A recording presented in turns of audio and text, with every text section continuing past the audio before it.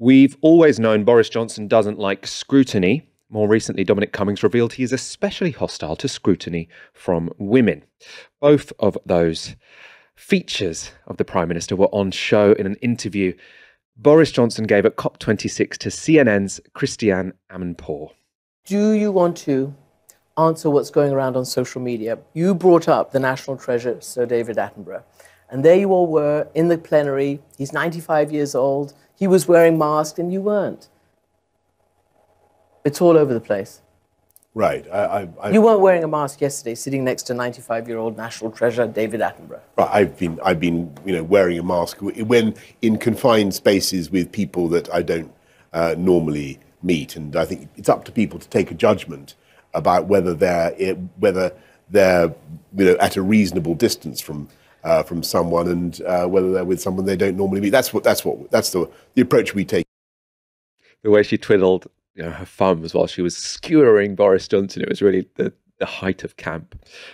Also just repeating it over and over again. 95-year-old national treasure David Attenborough, who you sat next to without any mask. You mean 95-year-old national treasure David Attenborough, who you sat next to with no mask?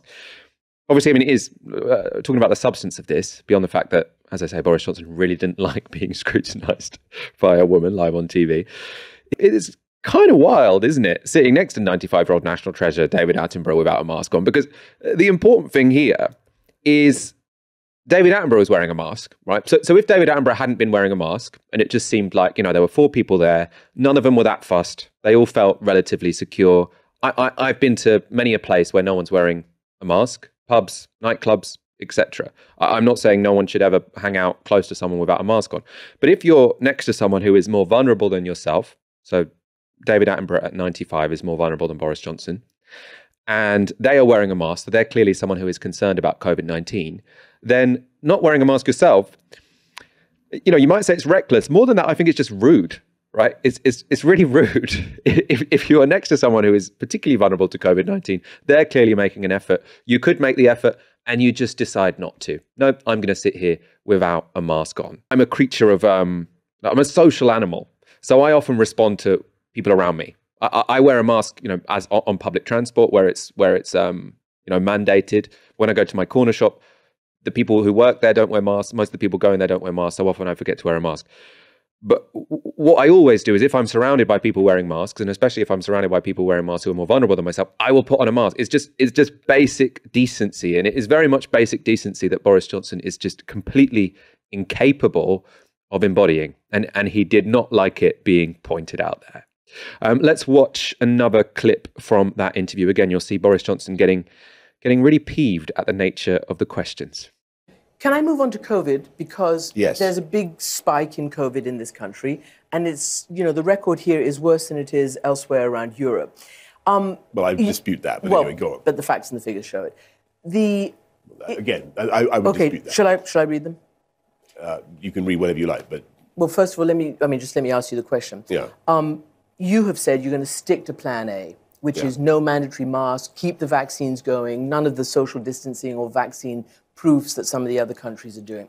But the NHS Confederation and the British Medical Association have just come out and said Plan B should be implemented now. In other words, masks when it's appropriate in crowded places, some sort of social distancing. And they're saying, maybe even vaccine proof. Why would you not? It's a very cheap and easy, and people are used to masks. Why would you not do that? They say there'll be potentially yet another terrible pressure on the NHS this winter. Well, I'm watching the data the whole time. Thank you. We're all looking at the data. We've got to remain very cautious. We've got to remain humble in the face of nature and what the disease can do. At the moment, we don't see any reason to deviate from the plan that we're on. My favourite part there was the thank you. Why did he say thank you? What was he saying thank you for? Another thing I liked about that clip was how often Boris Johnson looked to the side. So he was like, why is this woman asking me such difficult questions? I don't know who he was looking at, presumably some sort of advisor, but the advisor wasn't going to be able to tell him that numbers weren't worse in Europe than in Britain when it comes to COVID-19, because the numbers are a hell of a lot worse in Britain than they are in Europe. Sorry, I might have got that the wrong way around. So she was right. The interviewer was right. I'm kind of regret that she didn't get the chance to read out the numbers, the case levels, the death levels that are in France, Spain, Germany, Portugal, Italy, compared to the UK, because they are much worse in the UK than in the rest of Western Europe. I mean, Boris Johnson could have been referring to some Eastern European countries where the deaths are higher. That's because they have quite poor vaccination rates at this point in time. And, you know, we know Boris Johnson does like to compare himself to those countries which are doing the worst, as opposed to those countries which are most similar to us in terms of income levels and in terms of vaccination rates. So again, a very good skewering from that CNN host. What it kind of made me think is it would be good if our political interviewers in this country were less good friends with politicians.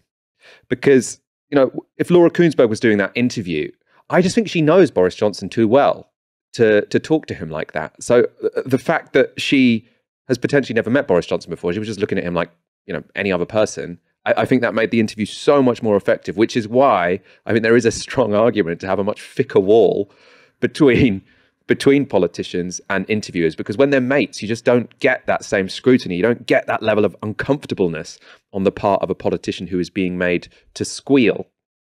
It's important for scrutiny. It's also just much better TV. So the bosses at the BBC, when you get your next political editor, make sure they are not friends with the Prime Minister.